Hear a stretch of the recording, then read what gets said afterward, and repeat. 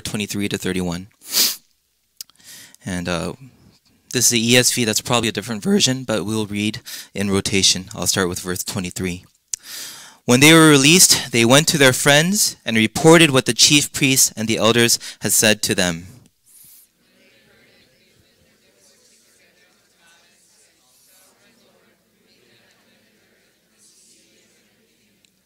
Who through the mouth of our father David, your servant, said by the Holy Spirit, why did the Gentiles rage and the people plot in vain?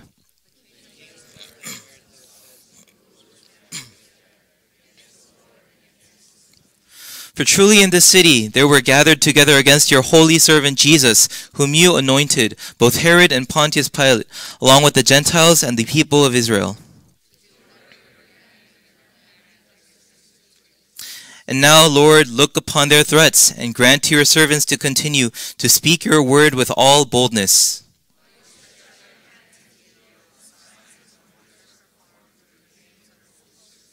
All together. And when they had prayed, the place in which they were gathered together was shaken, and they were all filled with the Holy Spirit, continued to speak the word of God with boldness. Amen. Let's pray. Father, at this time, please speak to your people. Would you reveal your goodness to them, your perfect plans for them?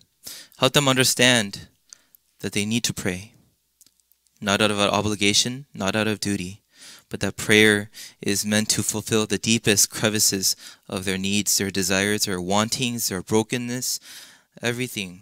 You can commune and talk to them through prayer. Father, I know that you love us, and you desire to communicate with us through prayer and through your word and through the Spirit.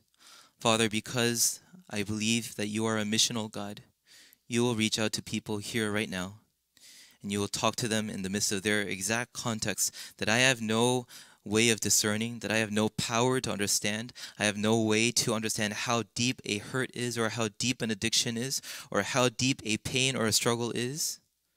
But Father, only you can do that. So Father, please be delighted to speak to your people today. Father, do not let me be a distraction to these people. Father, cover me, that you yourself would be shown here, and your word would be deeply celebrated, and people would have a deep, immense desire to pray to the Father that they are coming to know. Father, we thank you for this day. We know that you will receive all glory and honor. We ask that you would just help us celebrate that and enjoy that as we have communion together in the midst of this worship service. Father, we honor you, and in Jesus' name we pray. Amen. Let's all have a seat. God is good, and all the time. Just a quick exercise before we start anything. You all had that experience when you're young as children, that you're driving through a tunnel and you try to hold your breath as long as you can until that tunnel finished. Let's try that right now. So let's see who can hold their breath the longest. And 30 seconds will be probably average, 45 longer, and 1 minute means you're really, really competitive. But let's try. So hold your breath, deep breath. Ready? Okay, one more time. Go.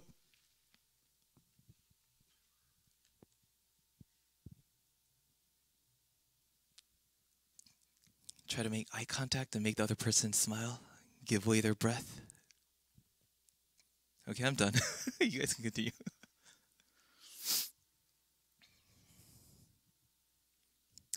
Guys who are really competitive, please, our church doesn't need a lawsuit, so finish when you're done. Okay. Now, as we do this, you will understand and see that after 30 seconds, breath becomes a deep internal signal that you really need to focus on. You're like, I need to breathe. I need to breathe. And 45 seconds is impossible not to breathe. But here's the thing. A lot of us... kind of scared. But a lot of us, we come to church looking exactly like this. And you haven't been breathing for the whole week. You haven't been praying. and your face is becoming blue, and a lot of your bodily functions are dying down, no wonder a lot of you are so like strict and so like, a lot of pent up like strictness in your body, because that's, the signal of a dying body, because you haven't been breathing. And for the Christian, prayer is like the Ferrari engine that a Ferrari needs. But you open the trunk, the hood of a lot of Christians today, and you find that they're running on maybe lawnmower engines, right? A lot of you have perfectly good hardware that Christ has given to you by His perfect grace. But then you open the hood and you find that there's a lawnmower engine, and you're not operating the way that you can. You can actually go way faster. You can go stronger. You can be more equipped. But at the same time, because you're running on a deficit engine, because you're not praying, there is no power. We're looking at the book of Acts to look at the arsenal, the weapons of the church, and how we can function in today's society as a living church that continues to do God's will. Last week, we looked at the power of the church granted through the Holy Spirit, and today we're going to look at basically the engine of what keeps a church operating, which is prayer. Now, all of you know, I know, I've heard too many sermons, you've heard too many sermons about the importance of prayer. But has it changed our lives in the way that we pray? Maybe not. Maybe we're still getting there. Or maybe you don't pray at all. I know some Christians who haven't prayed in a year, entire year, a few months. Some people just do the breakfast and the lunch dinner prayers. And it's showing that we're not breathing enough. There's no power in our lives. But despite the fact that we all know how important prayer is, we don't do it. And a lot of times the sermon is pitched this way. I try to get you to feel guilty about not praying enough. You know what's going to happen when you don't pray? There's going to be always a sense of clogged up guilt. You're going to be powerless. You're going to not enjoy the Christian life. And all sorts of bad things that you've been warned about. And so you're trying to being forced into prayer. But today I want to try a different way. St. Augustine, I believe this is his story. I know the verse that he picked up and read was a different verse in Romans 13. But St. Augustine was a sex addict around age 16. He was sleeping with a mistress. His Christian mother was very, always praying for him.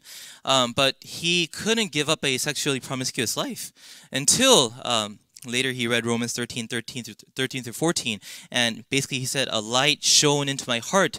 And then after that he read, apparently this is him, he read in the book of Matthew, the Beatitudes, and basically Jesus was saying, blessed are the what? The pure in heart, for what? What's the prize of being pure in heart?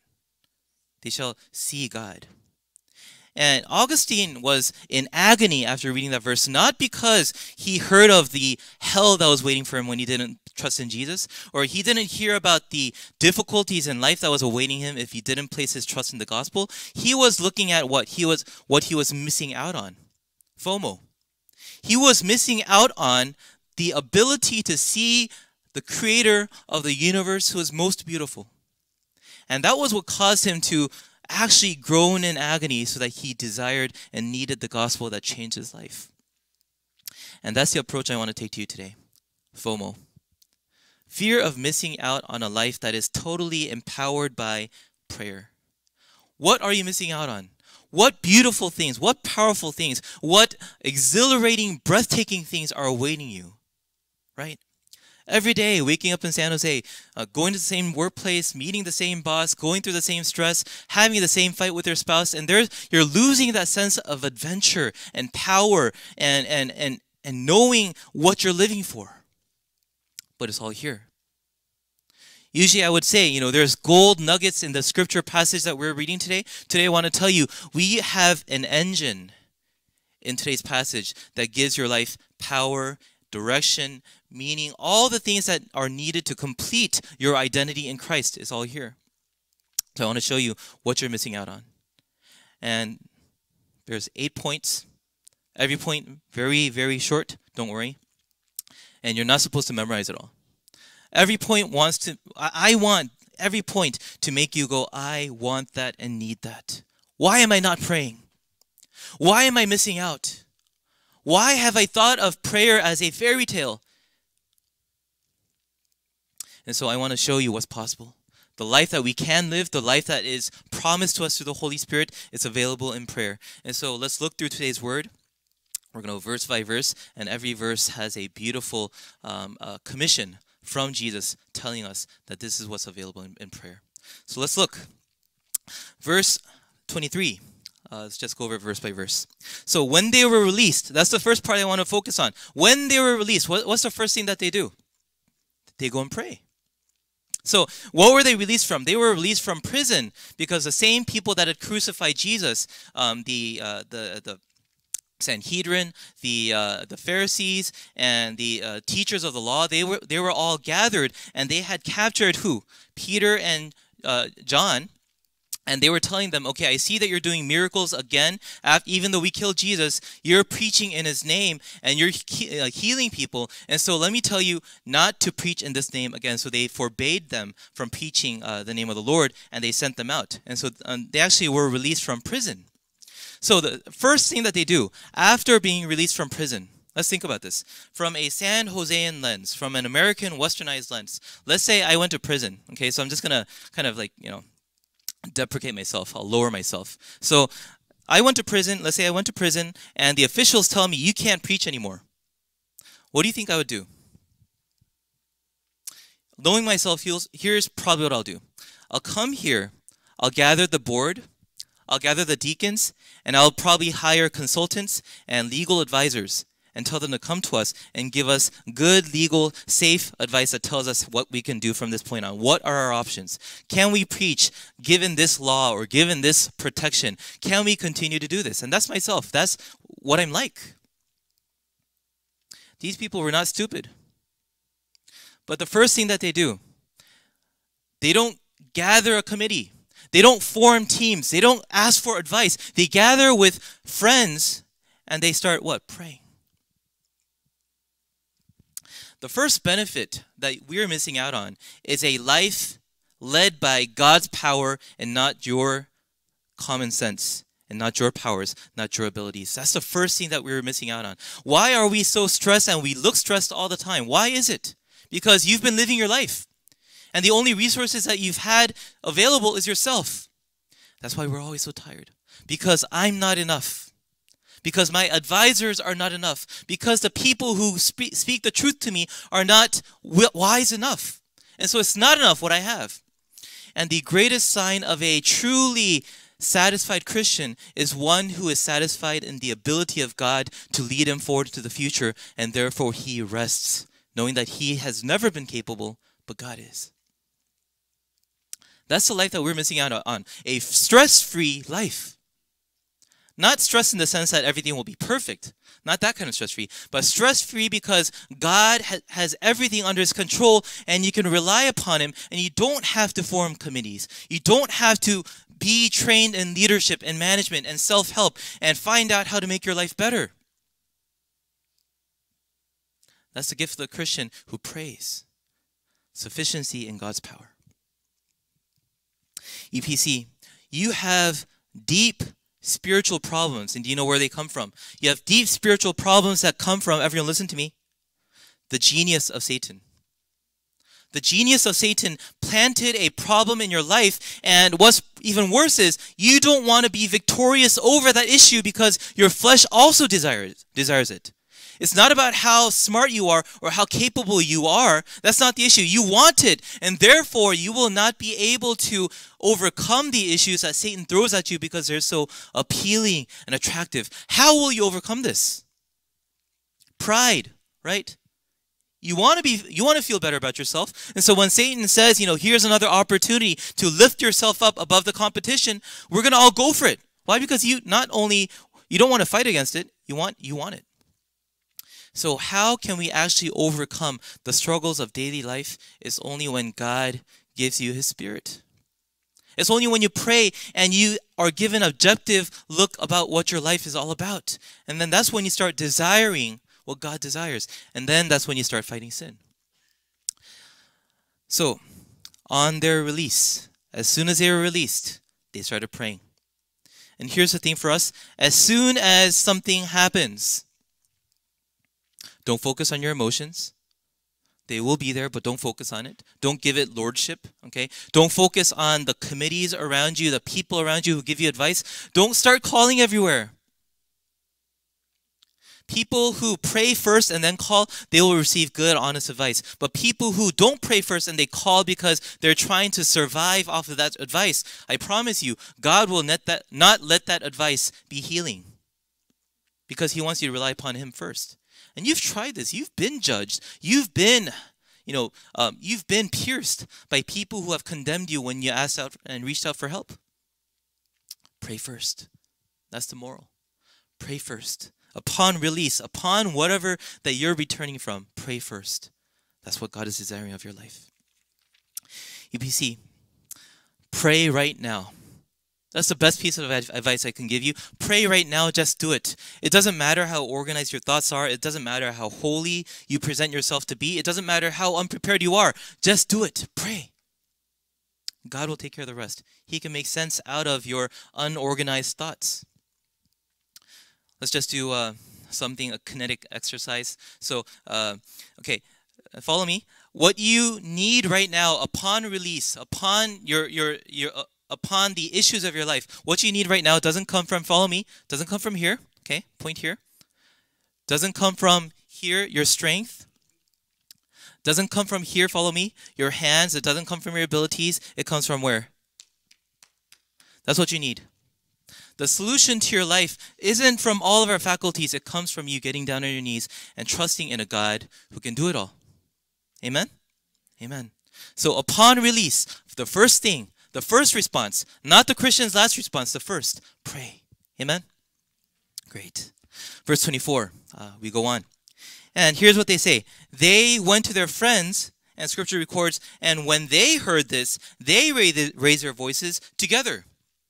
We see a lot of repetition. We see a lot of almost superfluous emphasis here. What is this talking about? What is this trying to show?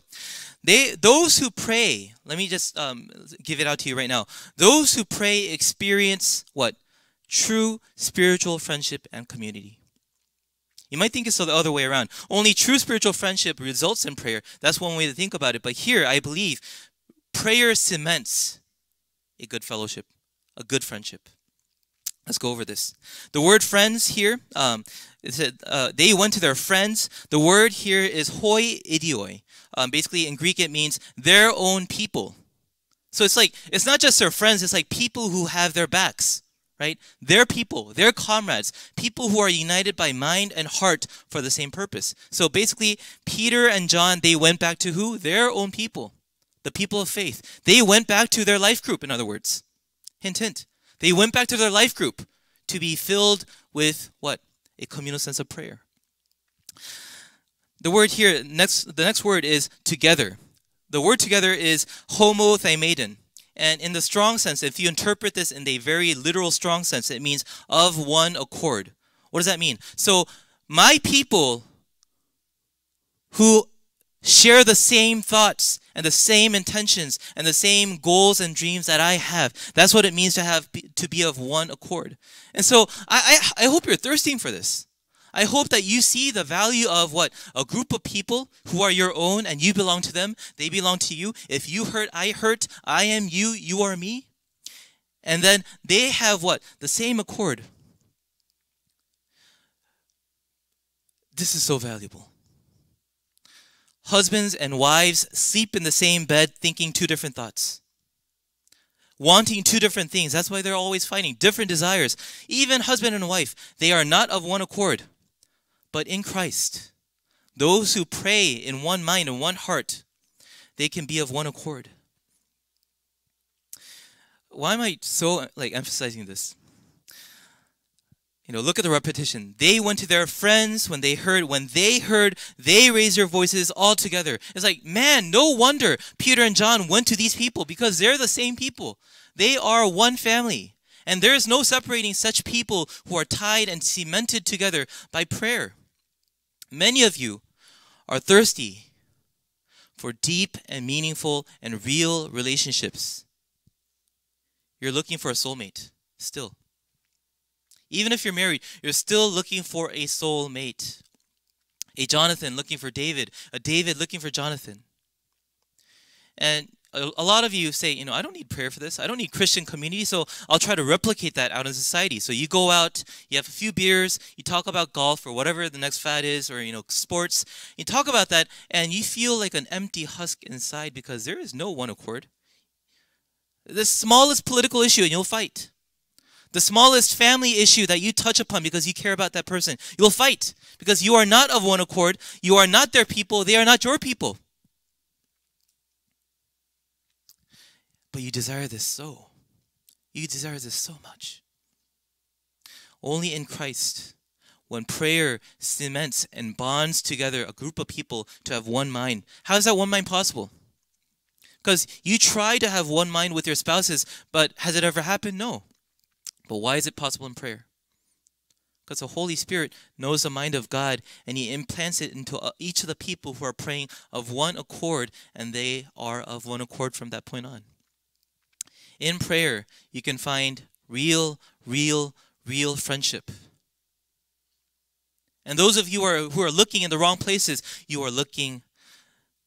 must be looking in the direction of people who know the gospel, who knows what it means to partake in pain and agony together and pray with one accord. That's what you're looking for. Heartfelt, single-minded, anguished prayer coming from prayer cements a real spiritual friendship.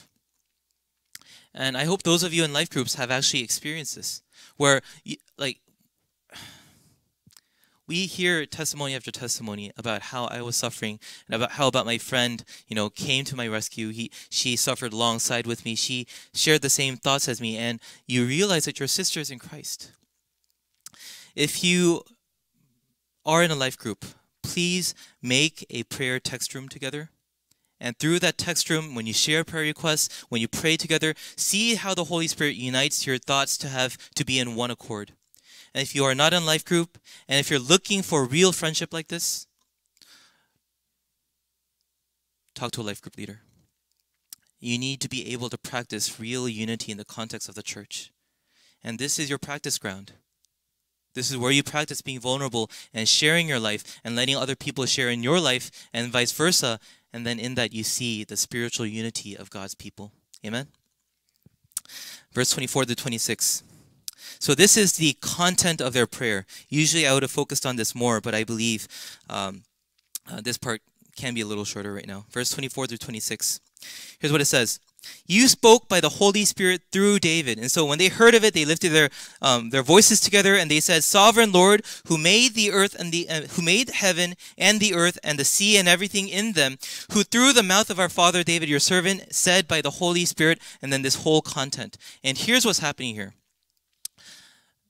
Prayer, what prayer helps you to do is not just memorize and understand Scripture. It helps you see the context of why Scripture applies to you right now. Do you get this?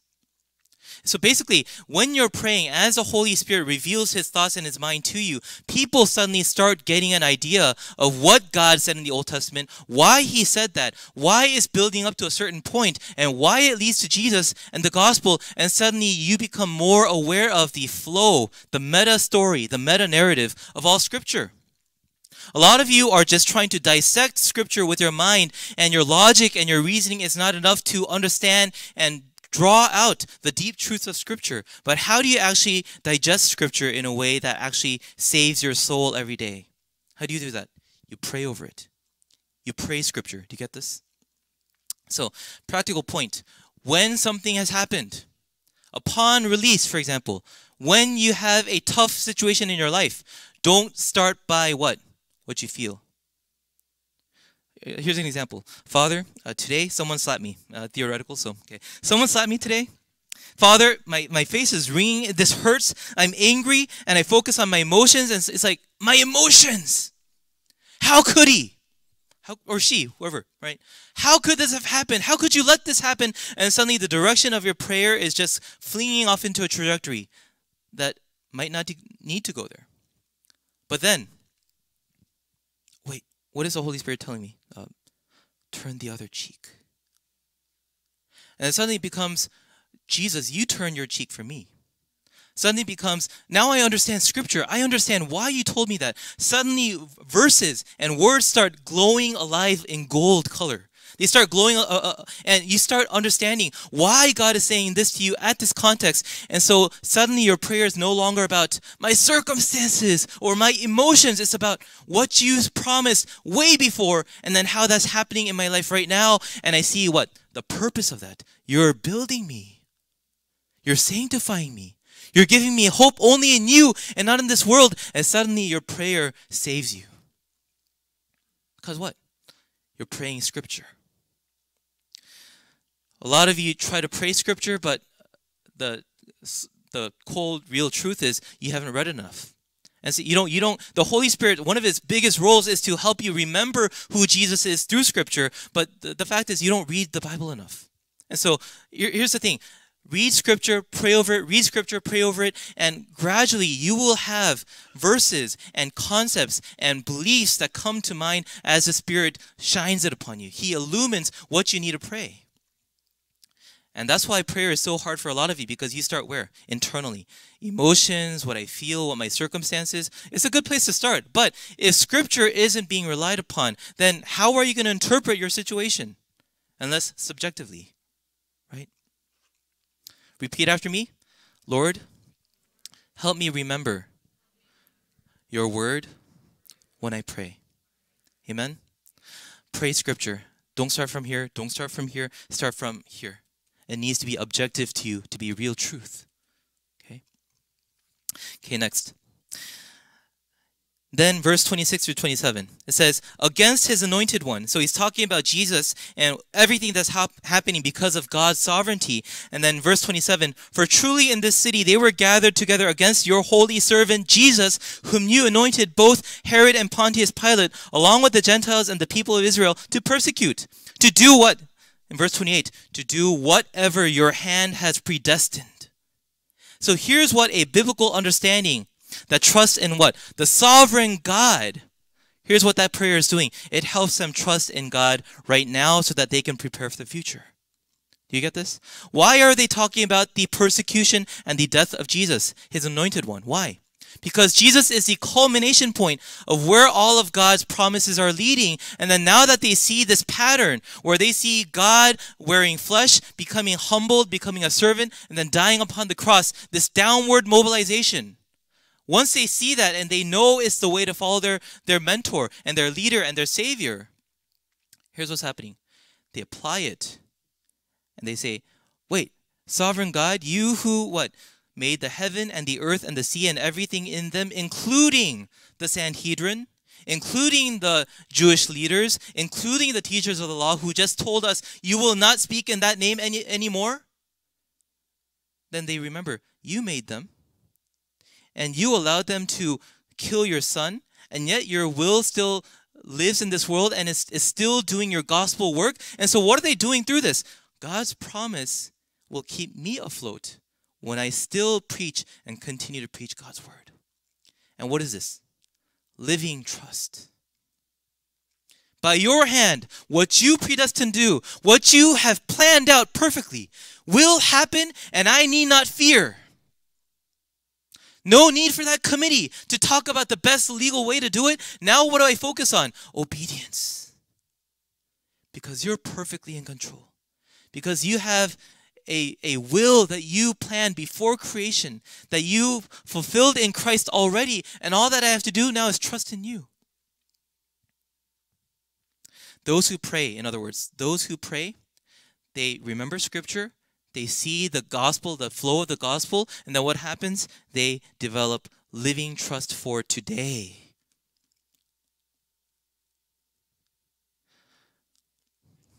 A lot of us, because we're in a Reformed background, a lot of you are really good at praying scripture.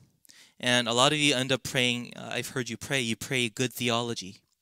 So that your sovereign God created the heavens and the earth. And that's the way they start this. It's wonderful. But you don't know how to make it touch down on where you are right now. You're sovereign, you're beautiful, you're powerful. But what about that angry boss right now that I can't seem to get off my back? How does that connect? How does God, a sovereign God, connect with your boss right now, your wife right now, your children right now, your difficult circumstances right now? The only way to do that is to form living trust, because you see how God has worked throughout all of Scripture. Living trust right now.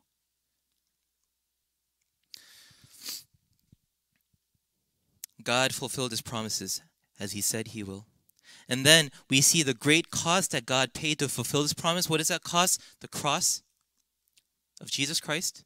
It's like receiving the greatest gift. It's like receiving $1 million in down payment for a mortgage. If you receive $1 million as down payment, how sure is the guarantee that you will continue to finish making those payments? That's the same thing. God gave Jesus to us as a down payment of what he will finally accomplish in all of your lives, although you've already been saved, what he will complete in your lives, and you become certain he will finish. He will finish this process. He will make me more like Christ. He will keep his promises. That is the living faith that a lot of us need right now. Living trust. Active, day-to-day trust. Not 1,000 years ago. People who pray know God's track record, and they know his promises will never fail. I hope that you have trust every day. And the only way to get that, pray. Pray. So easy, but pray. Then verse 29, it says, enable your servants. Or it says, grant to your servants what? Verse 29 says, and now, look, Lord, look upon their threats, and grant to your servants what? To continue to speak your word with all boldness. All boldness. Notice the missing prayers that we often pray. What is it? Father, they threaten me. Father, what if they kill me? Father, I suffered so much for your name. Why am I suffering more? And you see a total lack of what? Circumstantial complaining. Asking for healing because their hearts have been wounded. You don't see that here. Maybe they did. Maybe Luke didn't record it. But if it wasn't recorded, it was for a good purpose. Why? Because they trust in God so much that their circumstances is taken care of. They know. Their hearts and their healing, the issues that they have to go through psychologically. I trust in God. It will happen. And so what is therefore the conclusion? What I can do? What is it? Obedience. Give me courage to obey you one more day despite the circumstances. And that is what prayer does. It gives you what? Kingdom focus. If God's kingdom is so hard to pursue, it's because you haven't been praying. You haven't seen God's faithfulness and his trustworthiness, and therefore you always worry about your life. But God says, hey, leave that unto me. Those who pray will have a kingdom focus. Your life will be crystal clear. Enable your servants to continue to speak your word with boldness. Every day, as you're praying, God will take care of the circumstance that you're talking about. God will take care of the struggle that you're going through. But what are you asking for? Just for that to conclude? Just for that struggle to be over with? Or are you asking for faith to obey? That only comes when you're praying and you know that God is taking care of you. Verse 31. The place where they met, last verse, the place where they met was shaken, and they were what? All filled with the Holy Spirit. You know, those who pray receive continued fillings of the Holy Spirit. Now, doctrinally, you have to know this. This is not the original salvific filling of the Holy Spirit that's first given. This is what? A renewal, a refreshing of the Holy Spirit that continues to give you power. A lot of you were saved. You know you have the Holy Spirit inside you, but it's just such a small thing in your life that He's not filling your hearts with power and activism. But here's the thing. When you pray, you know the gospel flow. You know the Old Testament history culminating in Jesus Christ and how that leads to your obedience. When you know all of that, when you pray to do God's will, see if He will not fill you with the Holy Spirit. And this might sound a little too theoretical, so let's make this a lot more earthly. So my daughter, Ilya, I always look to her for illustrations now. She loves these grape-flavored candies, and I only give that to her in the car. And so as we were going down from my house to the first floor underground, and she was, crying and fussing to ask for that grape flavored candy. So she was crying and crying, and we get down to the car, and then I shake that the container. It only had one piece of candy left. So it's like, oh, 이거 어떡해? This is your last piece, and so I'll give it to you. And so I give it to her, and then she opens it up, and she finds there's only one. And so she's like, yes, I finally have it. And then she was, still crying. She had been crying. Her face was all red. But then she holds that piece of candy. She looks at it. She looks at me. She looks at it. She's like, 아빠 먹을래? And that made my day in so many different ways. Why? And let's look at the principle behind this. She wanted that so much. That would make her day. That was what she was crying for the whole time. But when she noticed that I was also a person, right? And when she noticed that I could also want that candy, she was like, do you want this, Daddy? And I kissed her 1,000 times. I just fell in love with her all over again. And I could buy 1,000,000 pieces of candies for myself, and I would still not be happy. But when seeing that piece of candy in her hand, those grubby little fingers, they're so beautiful. And that drives parents insane. The fact that your child thought of your wishes and your will before he thought of their own circumstances. And that's what God does. Father, I'm hurting, I'm suffering. I want this pain to go away. I want this issue to be done with. But may your will be done. Give me courage to proclaim your word, even though my life is suffering. And God who listens, this kind of prayer, it says where they gather was shaken. But it's not where they gathered that was shaken. You got to know this. The place that was shaken wasn't the gates of hell. It wasn't the place that they were gathering. What was shaken was God's heart. God's heart was shaken by a people who were suffering and still wanted to do his will, and that caused him to what? Dance upon his throne. That caused him to pour out what he could offer, the best of what he could offer. What was that? Himself. That's why this leads to what? The giving of the Holy Spirit. You did this. When you were suffering the most, you still desired my kingdom. Now have what is most dear to me, my Son, myself, the presence of the Holy Spirit, the triune God working in your life. I give you myself. That's what you need. You need God. And he pours himself out amongst you. But here's the only question I have. 뭐가 이뻐서? Why did he pour himself out for us, people like me? I went to Kentucky on Thursday, and I had an important exam the next day. Laid down in bed at 8 p.m., and then I couldn't fall asleep until 3 a.m., and I know God wanted to talk to me. I was dead tired, but God wanted to talk to me. And so I was thinking, God, what do you want me to talk about? What do you want to say to me right now? And as I was praying, I remembered suddenly the voice of my mom. She was saying, David, when you were young, when we went to Lake Travis in Austin, you really wanted to ride a boat, but we didn't have a boat, obviously, because we only came to America with $500. But you were praying that you wanted to ride on a boat, and suddenly this rich white couple, they stopped their boat right in front of us the second you finished that prayer, and they invited us on their boat, and we started riding that boat. And that story just came to mind. And then the first thing that came out of my mouth was, and this was when I was 6 years old. So 30 years ago, 30 years of unprocessed Thanksgiving here. I said, Lord, thanks for sending that boat. Then suddenly, next 4 hours, prayer comes out. Prayer comes out. Thank you for the first time I held a table tennis racket. Thank you for the first time that I met a real good friend.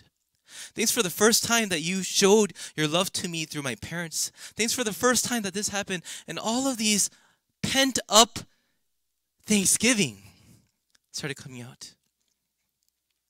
And then I realized God thought of me as his son. 뭐가 이뻐서? Because we're his children. Why does God give this to us? Because Jesus, whenever he prayed, all the things that he could receive from his Father, he gave it unto us. Perfect intimacy, fullness of the Spirit, power and wisdom and courage, all the things that Jesus as the Son of God received upon his knees, he gave that upon us. He achieved that for us and he gave it to us. What does that tell us about our status? That we are beloved sons and daughters even though we are so messy. We people who don't want to pray 10 minutes a day. We rebels who think that praying 5 minutes a day is a chore and you want to get over it and you want to stop having that time. It's such a burden to QT every day. 뭐가 이뻐서? Because God sees us as his children. And that should astound you and alarm your senses. God sees you as his children. And he pours out everything to us. The gospel is the foundation of why we can pray. Because Jesus traded places with us. And he calls us, daughter, I love you. Son, I love you. Remember when I did this? Remember this? Remember this? All your life is culminating by a process of my love unto you. And you see all the major building blocks of what made you, you? That's my grace because I love you. Who wouldn't pray after knowing God's heart like this? Who wouldn't want to live for God and ask for courage to love him better after knowing a heart like this? Therefore, the greatest blessing I can give you right now, people pray. And the life that you've been missing out on, the intimacy that you've been missing out on, the community that you've been missing out on, the purpose and the drive of life that you've been missing out on, the adventure of life that you've been missing out on, it's all there because you're children of God. Don't you want to pray now? Everything comes through that. The engine that we've been missing, it comes through that. Simple application. People, pray. Amen? Pray day in and day out. When you wake up, nighttime prayer, walking prayer, bus time prayer, ignoring your friend in a conversation prayer. All types of prayer are valid. Pray. Let's pray. Heavenly Father,